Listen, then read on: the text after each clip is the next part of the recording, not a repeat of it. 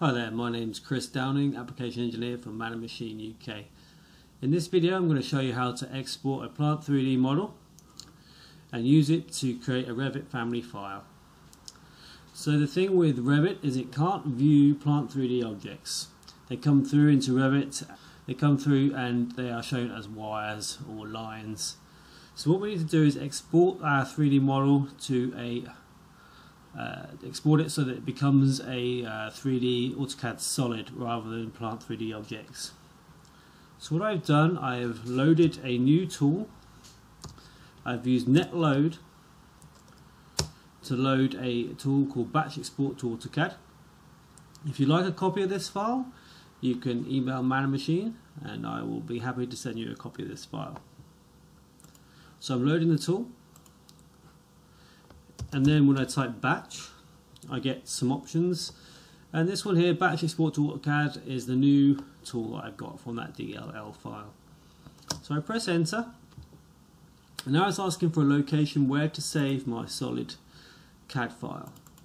So I'm going to save it in my solid model folder on my desktop for now.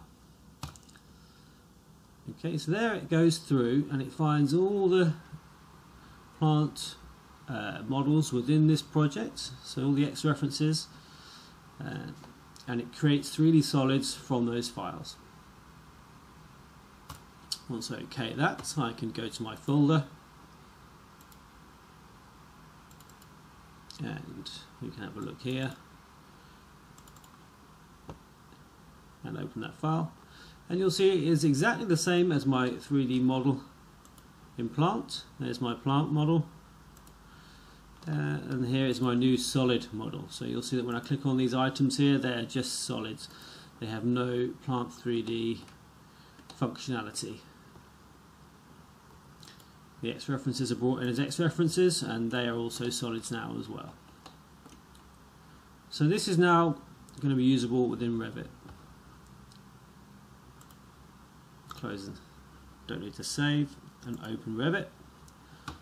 So I will start a new family file using the template generic model, Revit Family Template, generic model,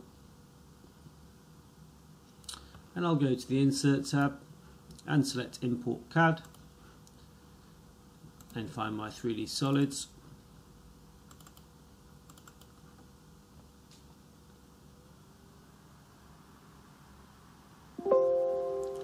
And you'll see that my model has been imported into Revit,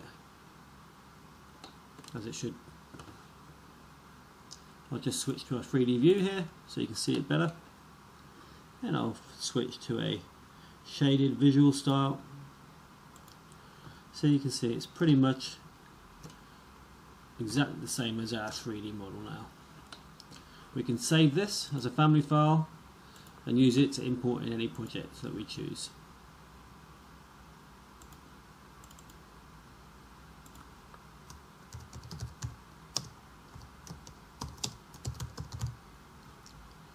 And this concludes my video.